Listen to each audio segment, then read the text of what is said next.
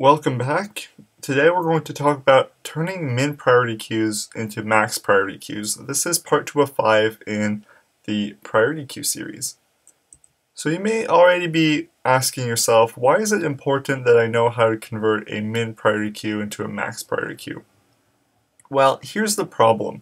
Often in the standard library of most programming languages, they will only provide you with either a max priority queue or a min priority queue. Usually it's a min priority queue, which sorts elements by the smallest element first, but sometimes we need the max priority queue depending on what we're programming. So how do we do this? How do we convert one type of priority queue into another type? Well, a hack we can use is to abuse the fact that all elements in a priority queue must implement some sort of comparable interface, which we can simply negate or invert to get the other type of heap. Let's look at some examples. Suppose for a moment that we have a priority queue consisting of elements that are on the right side of this screen, and that these are in a min priority queue.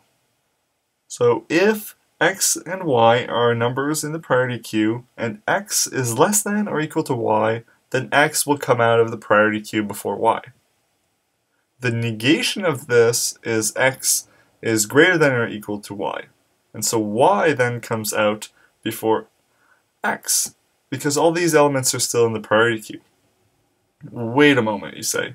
Isn't the negation of x is less than or equal to y just x greater than y, and not x is greater than or equal to y? Well, not for comparators. You see, if x is equal to y, whether or not the comparator is negated, x should still equal y. So now let's see what happens when we pull all these elements out of the priority queue with our negated comparator. So first we would get 13 because it's the greatest, and next comes 11, 7, 5, 3, and 2. An alternative method for numbers is to negate the number before you insert it and negate it again when it comes out. This is a hack specific to numbers, but it's pretty nice. So let's see how that works. So let's negate all the numbers inside our priority queue. And now we can see that definitely minus 13 is the smallest, so it should come out first. So minus 13 indeed comes out first, but now we have to negate it and we get 13. Everything is good so far. Next is minus 11, so really positive 11. And so on, minus 7, 7, and so on, just so keep polling and then renegate the value to get it out of the priority queue. It's a pretty neat hack. Okay, now let's look at another examples using strings. So suppose lex is a comparator for strings, which sorts strings in lexicographic order. This is the default for most programming languages. Then let's call nlex be the negation of lex. And also let's assign S1 and S2 to be some non-null strings.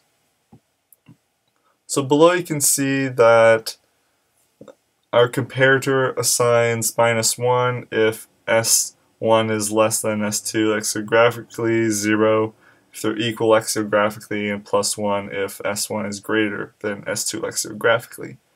And then nlex is just the negation of that. So just to break it down, lex sorts strings lexicographically, but we're interested in negating lex so that longer strings appear before shorter strings, and also that strings with letters at the end of the alphabet appear before those containing letters at the beginning of the alphabet. I think I said that right. This would in effect turn a min heap into a max heap. Let's look at a concrete example.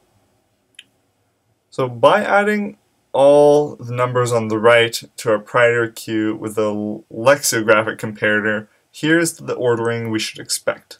First we get A because it's the shortest string that has characters appearing closest to the start of the alphabet. Then it comes out B, then FZ, then X, then XR, and XX.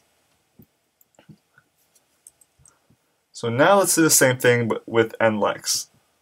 And we should hopefully obtain the opposite sequence in reverse order. And then we get XX, XR, X, FZ, B, and A. So it did exactly what we intended it to do. So that's all there is to converting min heaps to max heaps or max heaps to min heaps, vice versa. You guys are now pros. You're awesome. In the next video, we're going to look at how to add elements to a priority queue. Also, if you're interested in the source code implementation for a priority queue, check out the link below at the bottom of the screen. I should also have a link in the description to the GitHub repo with all these data structures. Guys, thanks for watching. I'll catch you next time.